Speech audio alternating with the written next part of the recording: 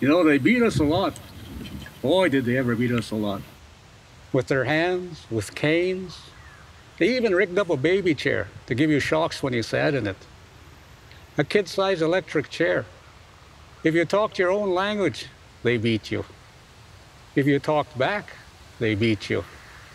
If you cried because they beat you, well, they beat you.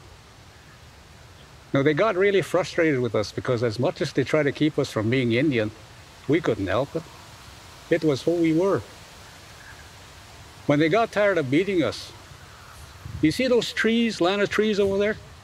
There was an underground tunnel there that had rooms that locked from the outside. They'd leave us in there for days. It wasn't crowded like our usual rooms, but boy, it was lonely. My sister would come down in the middle of the night and sing the songs of our people to help me remember.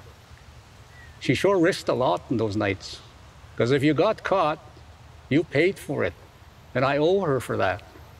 My shirt would be wet with my tears some nights, and it was those nights, those worst nights, that my sister knew I needed her. And another thing they did was make us run. You see those cliffs back here? The priest would tell us, you boys have to run. Up, out of the valley, along those cliffs, and all the way back again. It was supposed to be punishment, but we loved it. It was one time we were free from this place.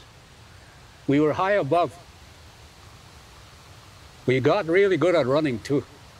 You know, we'd say, oh, please don't make us run.